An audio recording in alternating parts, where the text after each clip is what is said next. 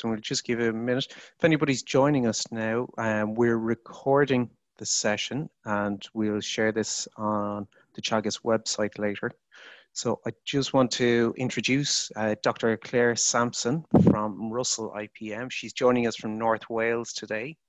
So we can, we're near neighbours. Clare has been to Ireland previously and has visited some growers.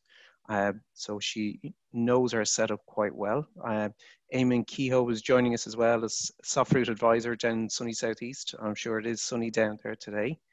And today we're going to look at thrips. So there's kind of a bit of a spectrum on their impacts on crops, from total destruction to passable and no economic injury. So I will pass over to Clare. I'm delighted that she's been able to join us today, and it kind of sets off a couple of webinars we're going to be holding over the next 3 weeks or so. The group joining us today, there's quite a varied background, from pot plants, bedding plants, soft fruit, and we've a good few students as well, so a special welcome to them. So Clare, I'm going to hand over to you, and thanks again. Thank you very much, Donall. So my name's Clare Sampson. I'm from Russel IPM and we're based in North Wales. A small bit about myself is I actually did a PhD on thrips, and I've worked for biological pest control companies in the past and done a lot of research in thrips. So, yeah, so they're dear to my heart, unfortunately. Yeah, so Russel IPM, we produce traps and pheromones and biosolutions other than chemical pesticides. I'm going to concentrate mainly on Western flower thrips because that's the main pest species that a lot of us have in the crops. So as you know, they're from the order Thysanoptera. They're very, very tiny, and this is one of the problems, is that they have this hiding behavior. They like to hide behind petals and under leaves, and they're difficult to spot. And yet they can build up very rapidly in the crop. So the life cycle at 25 degrees centigrade is only 13 days. So you can see that they can breed very rapidly. They lay their eggs in the plant, so it could be in the leaf or the petals, various places. And we've got 2 wingless larval stages during the feeding. And then we've got 2 pupal stages. So they typically drop to the floor to pupate. And then I've got, sorry, my daughter's just having her breakfast. Erin, could you just be quiet, please? Do apologise for that. Yeah, so we've got adult wing stages, the males and females, and they have this behaviour where they aggregate together on very prominent coloured surfaces. So the males produce an aggregation pheromone, and both males and females are attracted to that. And their biology is very specific. It's called haplodiploidy.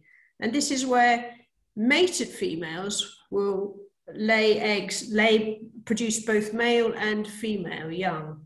But if a female's not mated, she will produce male offspring. So one female is enough to start a new population.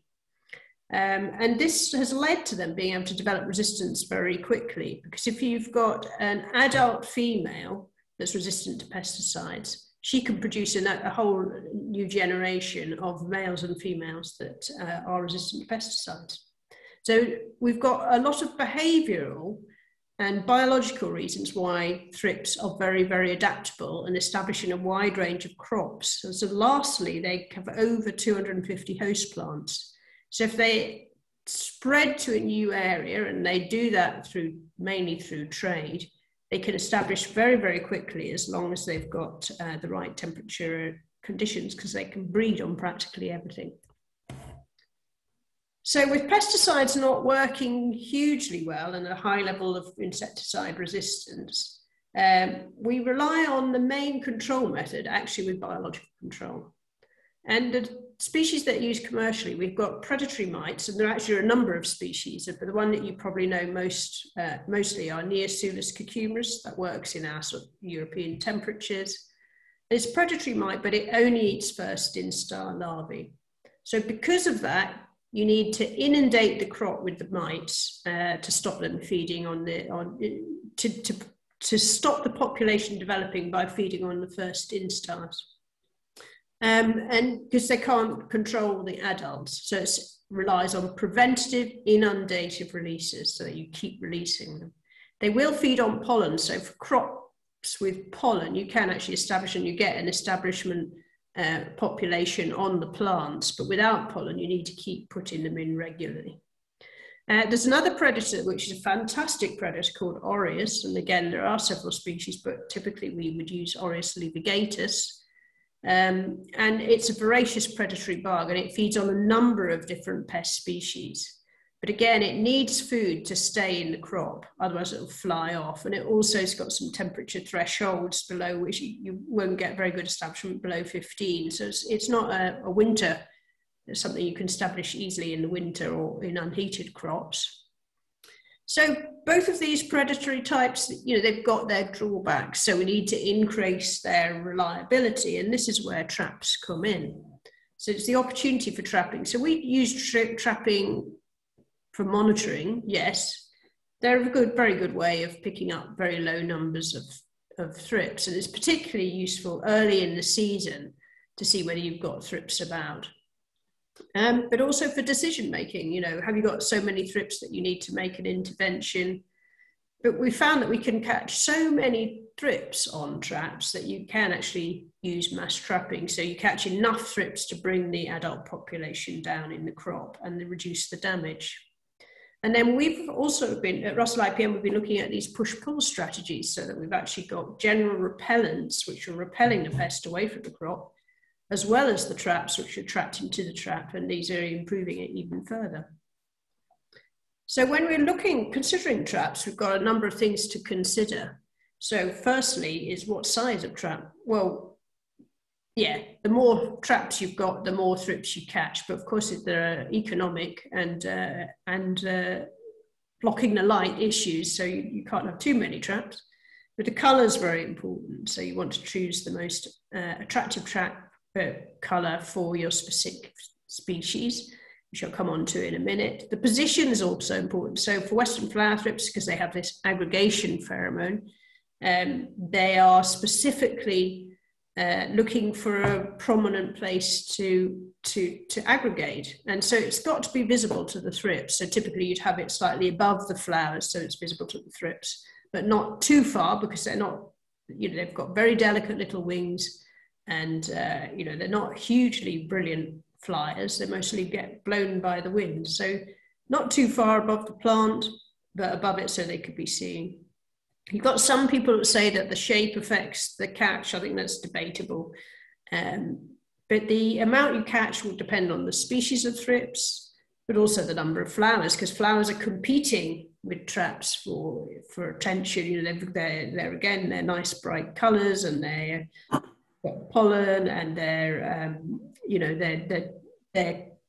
competitive with the traps themselves. We've got a very highly flowering crop. You might catch relatively few on the traps. Temperature is also important. You get more thrips flight in warmer weather, and so that you get more because of a higher temperature, not necessarily because of a higher pest population. So it's understanding all of these issues will affect what you're trapping there. So Western flower thrips, we know, is very strongly attracted to these sort of medium coloured blue colour traps, very specific trap colour. And compared to the white or the yellow. But the reason I put in a chart there of the glasshouse white fly trap catch is because white flies are very strongly attracted to yellow, but not the other trap colours. So this is a trap catch on different trap colours. And so if you want to monitor both white fly and thrips, you might choose yellow, because you catch both on one trap. But if you want to catch the most, you would choose blue for Western flower thrips and yellow for white fly. So there are ways of increasing the trap catch further. So we've done some experiments. We've got a product with white patterns on a blue roller trap, and this is we found in trials in different crops and different countries has increased the thrips trap catch by about 25%. And not only Western flower thrips, but also thrips major as well. Another way to increase the trap catch is to use pheromones. So Western flower thrips got a species-specific pheromone. So that's the aggregation pheromone, but only Western flower thrips responds to it.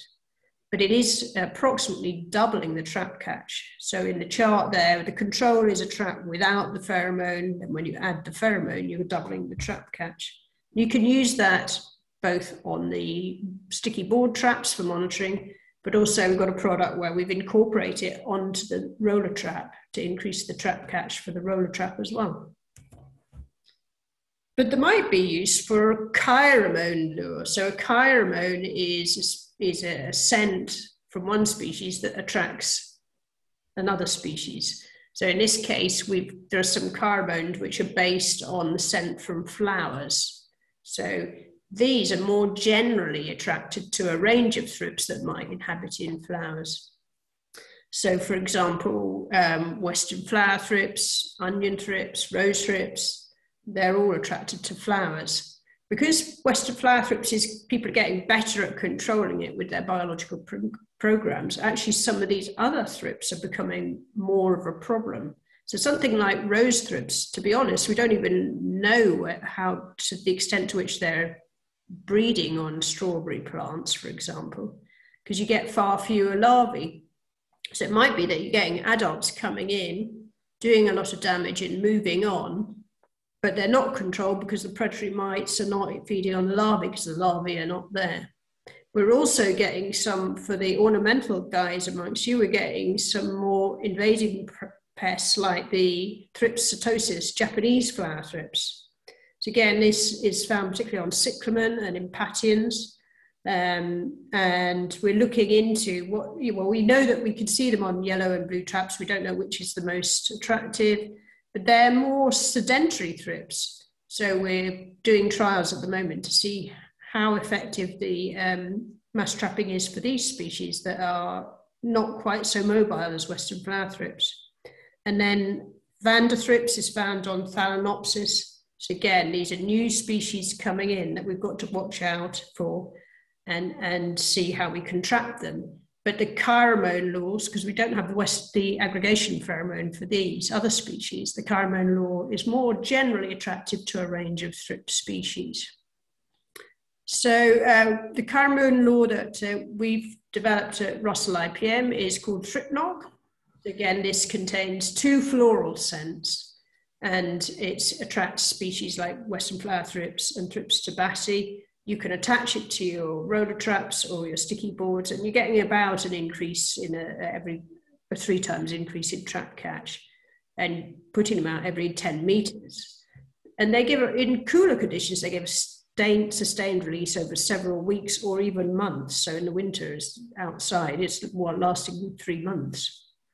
So in trials in the UK, so this was strawberry. So actually we did 2 trials recently, one in polytunnel and one in heated glasshouse. Both gave very similar results. So the control in this case is a trap without any scent. And then this, adding the pheromone, this was the aggregation pheromone, gave an increase of 1.5. And then both lurum and thripnog. So lurum is another pheromone attractant from coppet. So both the coppet product and thripnog gave an increase of about 3 times by adding them to the traps. So they're quite useful for crops where you've got a range of thrip species. And you can see from this, where you've got the right kind of trap and you've got an attractant added, you really catch an awful lot of thrips. So then the next question is the catch, are you catching enough to reduce numbers in the crop? That's mass trapping, which you're not really supposed to say, because I think if you claim mass trapping, then products have to be registered as a pesticide. So typically we're calling this precision monitoring. Yeah, that's what it is. So yeah, we've done huge numbers of field trials in various crops from 2012 to 2020. And we're finding actually that mass trappings reduce thrips numbers per flower by between 50 and 78%, and crop damage by 29 to 88%. So we're getting a massive reduction in thrips numbers per flower. But you always, even with those numbers, that's not enough. So if you've got 88% reduction in thrips numbers, if you're still left with damaging numbers, it's not enough. So you have to combine them with an integrated pest management program. We're seeing the greatest reduction when you've got higher thrips numbers, because sometimes if you've got ornamental plants where the damage threshold is very, very low, and you've got very, very low numbers of thrips, it's hard to show that in a big percentage reduction. But it's still very, very important, because you're keeping the numbers down. It's much easier to manage a lower population of thrips and keep it low, rather than having to bring down a higher population of adults. This is a field trial results from a strawberry plants. So here again, this was fully replicated, full replicates, big plots. Traps were put up in July, and we had 3 treatments. One was control was without any traps. Then traps is just with the pheromone traps down the leg rows of the strawberry. Oh, sorry, traps alone with traps down the leg rows of the strawberry, and then traps with the pheromone is in the added aggregation pheromone. And you can see that by August, both treatments with the traps were maintaining the thrips levels. The thrips numbers weren't increasing. But in the control plots without any traps, they'd started to increase. By September, in the control plots, even though with the predatory mites were there, the numbers of thrips had gone beyond the damage, above the damage threshold, and you're getting strawberry bronzing in the strawberry fruit. Both the traps and the pheromones had maintained the thrips numbers below the damage threshold. So thrips were still there, and you'd see that they had increased slightly, but not enough to cause economic damage. And the return to the grower was at more than £2,000 per acre, I think it was. So, he got an economic benefit from using them, even when you take into account all labour of putting up the traps, and the cost of the traps themselves. And very importantly, because everybody's using biocontrol and they're using bumblebee pollination, then the traps work very well with that. We saw no impact on the biocontrol establishment or the pollination with the bees. So finally, I was going to talk about the push-pull strategy that we're looking at. So again, we're adding another element to the program to further improve it. So this is Magipal. So it's a general insect pest repellent, but it also attracts natural enemies. So again, it's a natural product that's produced by plants when they're attacked by a lot of pests. And natural enemies use that product to come in and to find their pests, the pests to feed on. But also because pests don't want to feed on heavily attacked plants, they avoid it, so that's a repellent as well. So when you combine this natural enemy attractant, general repellent with the traps and pheromones, you see it has the effect of driving away from the pests away from the crop and catching more on the rolls. And using this push-pull strategy, again, some results is a control without any traps or Magipal. The oranges with Magipal, the OptiRoll is the traps, and the push-pull is with both Magipal and the traps. You can see that you've got the lowest thrips numbers with the push-pull strategy, with up to 95% in some crops reduction in pest numbers, in thrips numbers. So that's a strategy we're looking at for various different pests, actually, because it's a repellent for other pests, including spotted wing Drosophila and capsids. So that's kind of watch this space. And we managed to put, so AHDB investigating that this year as well. So there'll be results in the public domain through AHDB on push-pull strategy. So a quick summary before some questions. Very important to start clean. And that's where your monitoring comes in, and preventative programs. So you have to start putting your biological control and get your trappings up from the start. These are preventative treatments. If you stop yourself getting a problem, then otherwise you're always chasing it. Select the best trap color and put it in the right place so it's visible to the thrips, but not too far away from the plant so that they don't fly up to it. You can increase that trapping with different types of attractants. So you've got the Western flower thrips aggregation pheromone that's specifically for Western flower thrips. And then you've got pheromones such as thripnok and lurum, which both attract several species of thrips that typically live in flowers. If you trap from first flowering, it reduces crop damage. So if you combine these traps and lures with Magipal and natural enemies for the push-pull strategy, that improves your control. And there will be a place for chemical pesticides, insecticides, if you damage thresholds. It's useful as a part of a compatible of an IPM program, but always use compatible treatments. So typically our growers would use spinosad. It can be used to integrate quite well, but there are resistance if you keep, resistance levels are high if you use it repeatedly every season. So if you can use all these other methods of control and then go in with spinosad only when you need it, you've then got a much more sustainable control. But you do these treatments based on your monitoring results. So I think that's a quick whistle-stop tour and all I've got to say for that. Thank you very much for listening. And any questions? Claire, that's fantastic. Thanks very much. You have a round of applause there from Eamonn. That's really interesting. That's an exciting one to finish on, the Magipal or the Magipal to kind of repel and attract. So really it complements the push-pull strategy, in the monocrop like strawberries. It looks exciting. I mean, I didn't want to go on too long about it, but we've got a blister pack formulation for Magipal. And I'd say that, that has a repellent effect, but it's more reduces pests by 30–40%, which is not hugely, if you're a grower and you put it out on its own, you're not hugely impressed by that. And we were developing a spray formulation, which is actually more like 80% reduction.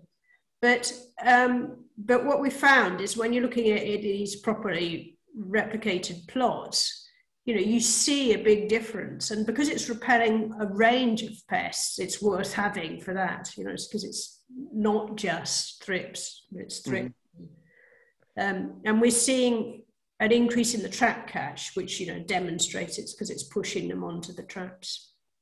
Yeah, it sounds great. So if this time of the year, what does monitoring look like to you? Is it individual blue and yellow sticky traps? Is it roller traps for mass trapping? Or do you just assume it's coming and you start putting the program in? So, Eamonn will be able to add something here, but for UK growers, for strawberry growers, obviously it's different in different crops. So for strawberry growers, typically they will need to put their roller traps out from first flowering. If you've got Western flower thrips every year, you don't mess about. For glasshouse guys, right from planting, you put your roller traps up and get your predators in. So typically in UK grow, we put in the predators in every 2 weeks, the predatory mites. If you've got a history, if you're an ornamental grower and you've got a history with very low thrips numbers, but you just want to see what's going on, then you might have a pattern of monitoring using these red and, blue and yellow board monitoring traps. you know, and maybe one every 200 meters squared just to look, but you can't get around from not looking at the crop as well. So you have to look at the plants as well for damage. And in terms of the mass trapping, though, your sticky traps, they're up season long, they're not replaced. As long as they're sticky, they're in use. That's right, yeah. Yeah. Okay. There's Donald, a few questions coming there. there. Can I ask a question, Donald? You there? Eamonn, work away, of course. Yeah, quick question. Claire, you know the difference in, like, some strawberry varieties are really super susceptible to thrip damage. Do you have any idea what it is about the plant or the varieties that make them more susceptible? Is it the pollen or something like that in the flower that, do you have any idea? It's not really something that I've gone into. I'm racking my brain because I did some trials on this, and there was one variety that was particularly susceptible that's no longer growing, and it just had so many flowers all at one time. Right. It's a massive attraction for thrips to come in. Was it finesse? That was one, I think. Oh, finesse, yeah. Yeah, that was massively attractive. You know, so I'm guessing that's part of it, isn't it? Lots of flowers all at once with a very attractive fragrance. What do you have? I'll throw it back at yourself. What varieties have you seen that's? Well, Alsanta was ridiculously susceptible. Malin centenary doesn't seem to be as susceptible. It varies from the varieties, yeah. So you learn this by mistake or experience, you know. Something else I wanted to ask you about the trip knock, the lure. Does that need to be? You don't put a lure onto each trap, do you? How many lures do you kind of need? Yeah, so we're sort of recommending like one every 10-meter spacing. Okay. That type of thing. If you want to treat the whole crop, but if you've only got a few traps, then you would put one with every trap. Okay. That's great. Okay, thanks very much. Okay, great. We'll have a look at some of the questions that have come in there. And the first one was, how does this tie in with cultural control? So I guess in terms of managing temperature, humidity. Yes, I didn't talk much about cultural control, but of course it's every bit as important as everything else. It's like the bedrock of IPM, isn't it? Start with good cultural control, and even starting to begin with the crops coming into the nursery. It's so important to inspect what's coming in, and so that you don't start with a big thrips population. Mostly for temperature and humidity, you're a bit limited because mostly you're using the best conditions for growing your crop. That's often the best for thrips as well. So. Yeah. It's a trade-off. You want your crops to grow all right. You have anything yourselves to comment on that? Donall, No, I think you're in a delicate position that you want to keep the crops growing as fast as they can and keep your turnover as quick as you can. So there isn't going to be a huge amount that you could do in terms of dropping temperatures to reduce the speed of reproduction. So it's not that's not an easy area to play with. But with the ornamentals, I think you've probably got some more flexibility with plant protection products. But certainly the edibles would be more delicate or need better monitoring in terms of harvest intervals. So and all that. But culturally, no, maybe green compost toppings might have an impact, but I haven't seen any data on that. So we've another question there. Could pheromone traps also attract natural predators? Yeah, so I think that's a good question. There's been quite a lot of research on Lurum, the copper product, and there's some indication in I think there's one species of Aureus that is attracted to it, but not possibly to the to the amount that affects establishment in the crop. So I think that the aureus, they tend to prefer, they're really looking for pests.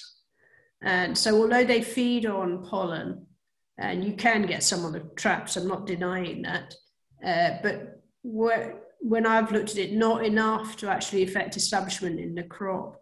Thrip knock is a very new product, so we don't know fully. It's the one that we're testing at the moment. I imagine it's similar to lurum. Obviously, they're not attracting the predatory mites as such. Okay, that's perfect. Thanks. A question about outdoor crops of laurel. So I have a problem with yellow thrips. Thrips flavus on outdoor laurel grown for foliage, causing major damage on the leaves. Would mass trapping work outdoors? Does Magipal work outdoors? Okay, so I don't have any experience with the thrips flavus, and so mass trapping, people do use the traps outside, so you can use them outside. When it's cooler, the thrips aren't flying as much, so it's a question of, unless you put them out there, I don't think you'd know really. You'd have to test that. And Magipal, does it work outside? Again, yeah, it'll have some effect, so it'd be possibly worth trying, but I honestly don't know because we've not tested it. Okay, so it sounds like it's worth a look, but unsure so far how it'll work out. Thanks, Claire. Questions are, how did the bees get caught on the traps? I didn't catch what Claire said, so that's just a comment from someone. Yeah, so actually I think, so for pollination, I think what I was saying is that the roller traps have no effect on the pollination. So we didn't catch enough bees to affect any pollination. I think you can catch, occasional ones. I think you catch more on the dry glue, sticky board traps. You can catch bees on those, but I don't think I've seen hardly any bees on those roller traps. Yeah, it seems to be kind of par for the course with the sticky traps that you're going to have some other things getting caught up accidentally on them, but I guess the numbers are usually pretty low. Yeah. Okay. Claire, there's a question there. Are there any links with mineral deficiencies and attractiveness to pests? Oh, you're testing my knowledge there, because I believe there are some situations where pests will exploit poorer crops, poor patches of crops, but I can't remember. I presume there's some level of their defense mechanisms don't work as well, and they can't respond to attacks by insects then. But I would think in those situations you need to sort out your mineral deficiency to grow your plant anyway, isn't there? Yeah, it wouldn't lead like to Mother Nature will detect a weak plant like a weak person. The pests will detect the weakness and will exploit it. So you're spot on. Okay, great. Okay, that's a good wrap. We have a few more questions coming in though. Let's see. Some of them might be done. Let's get rid of that. Or maybe.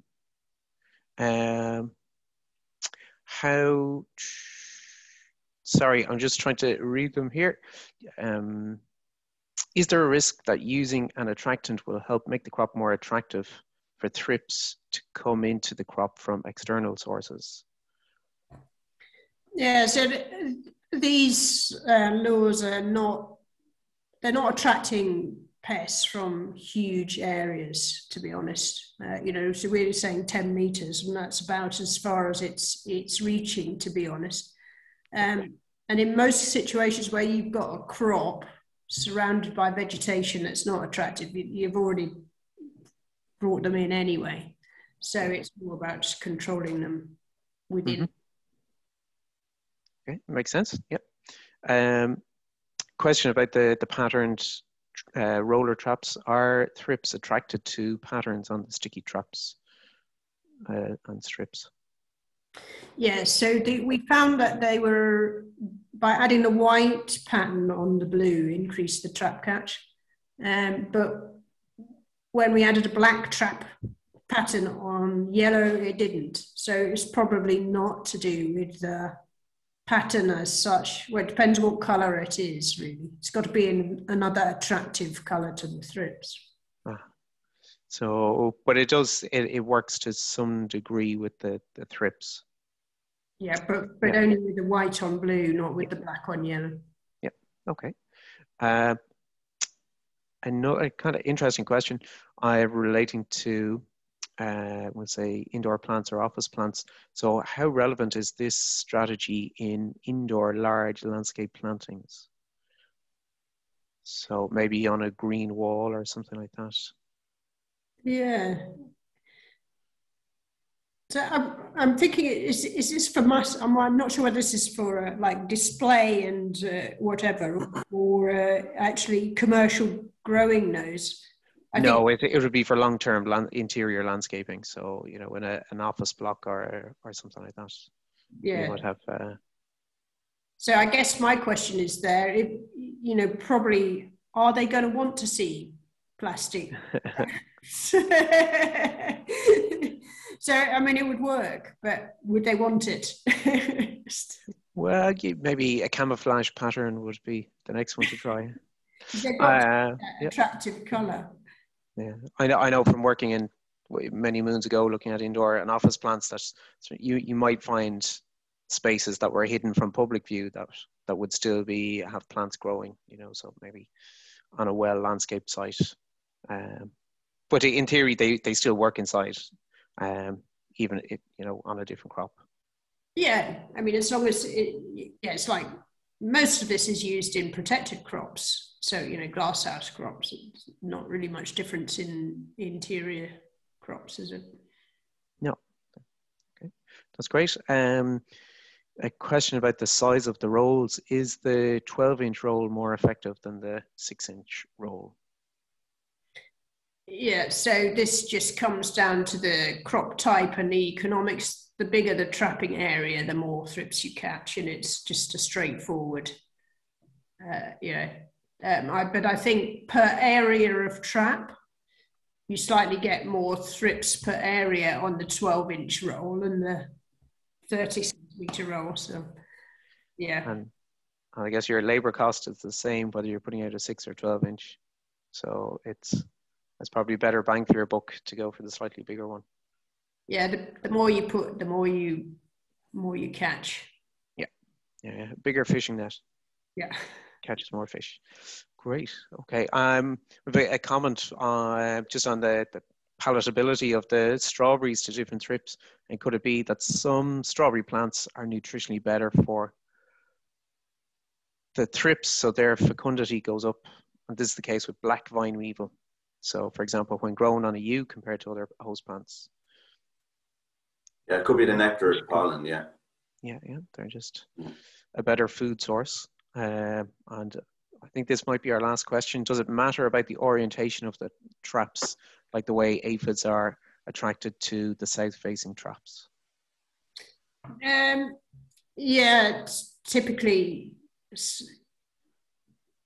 Yeah, I did do a lot of trials on this at one point, and it makes a little bit of difference. So again, if you get the sun shining on it, you do tend to get a little bit more, but you typically will put them down the legs of the tunnels in a glass house, so they're all orientating in a certain direction anyway. But if you've got a board trap, you could put it north-south, it's catch slightly more, not huge. Okay. Yeah. And the last question. So, do sticky traps work on aphids in glasshouse crops? I think we've a good idea of what that answer is. Or are there other non-chemical controls for aphids in glasshouse crops? I suppose today isn't an aphid seminar, but we do know yellow sticky traps are pretty effective at monitoring and mass trapping as well. So depending on the species and location, it might be more or less effective. But I think we may come back to that again some other day. Or Claire, would you like to comment on that? Because I know Russel IPM, we've talked about thrips today, but you would cover a lot of different pests, different pheromones and sticky traps as well, and have video connectivity with some of the trapping systems that you're using. So I suppose maybe you could expand on that a little bit if you like. Yeah, so again, yes, aphids are caught on the yellow traps, not the blue. And the other non-chemical controls, so again, the biocontrol companies so do offer a variety. There's quite a variety of predators and parasitoids for aphid control, and you have to get the right parasitoid for the right aphid species. So what people are tending to, because there's a range of aphid species in most of the crops, people are tending to release this parasitoid mix, which is 5 species. So it includes things like Prayon and different Ophidius species, and I think Aphelinus is in there.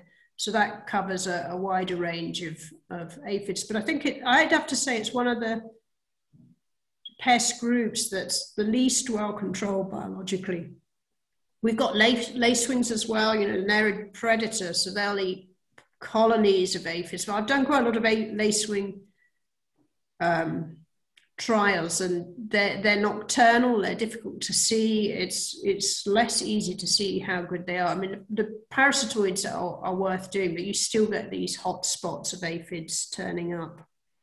There are some non-chemical aphid treatments, but you know, like physical control products. Fargrove's got one. I'm just losing I've forgotten its name for them. Flipper, is it? Oh, yeah. Yep. Yeah, but again, it requires on really good contact, and that's not always easy to get with these different crops. Strawberries, it's really hard to get good contact with spraying because you can't get under the leaves. So for strawberry, if you're going for biocontrol, you've got to put these parasitoids in very early, and then you're very early season, you're up against the temperatures. So that's aphid control is difficult. And again, it's early preventative releases, and then it can get quite expensive depending on what crop you're doing. So I'm being a bit negative there, but yeah, hopefully we've got new things up in the horizon. What I think the combination of 5 aphid predators or parasites is quite helpful, that the grower doesn't need to be identifying all the species of aphids that are present, that if you're taking a scattergun approach, that you've got a better likelihood of success. It's not going to be complete success, but it's starting you on the right foot, I think. So it's not, yeah, there's good news in there too. And the lacewings, I think there's some lacewing products becoming available as well from eggs, which is an interesting approach as well to take and see how they perform in different environments. Eamonn, have you any last question there for Claire before you wrap up? No, I just think my experience over the last 20 years is with thrips, prevention is better than cure. I think a lot of the people I deal with, they'd be very aware of thrips now. 20 years ago, they weren't so much aware of it because it didn't seem to be a problem, but over those years, it's become a bigger issue. When do we start seeing thrips? Usually around the end of May, when people actually start cutting silage. It's kind of around that time that thrip damage begins to appear, and then it just continues on throughout the summer, and it depends on the temperature. If it's a really cool year, it's not generally a big problem. If you get a spike in temperature, you get explosions of populations, and then if you don't have prevention, if you don't have predators in, kind of all hell breaks loose then, and it's very difficult to control the problem. So it's trapping, monitoring, and just getting those predators in early. That's the key. Like, yeah, that's my experience. So your talk is brilliant. We've talked for 45 minutes, and I've learned so much in those 40 minutes. It's brilliant. and I haven't left my office. Quite amazing. Brilliant. Sorry about my daughter coming in the middle. Oh, no worries. No. Well, look, I would echo that from Eamonn. You know, I've learned a huge amount. It's been really, really interesting. And it's great to see, you know, non-standard chemical approaches that can be highly effective. They mightn't be the full answer, but they're getting a, excuse me, a long way down the road. So it is a really positive, I suppose, space to be in that's developed over the last couple of years. Claire, I want to say a big thank you from myself and Eamonn and Teagasc, and from all the attendees. We've had 46 people tuned in the whole time. We haven't lost anyone along the way, so that's really great. And some messages of thanks coming in there in the chat room as well. So Claire, thanks a million. Your products, the Russel IPM products, are available in Ireland through some of the main dealers. I know, I think NAD are one of the suppliers, but there's probably others as well. I think it's NAD is our main supplier, yeah. Yeah, Very cool.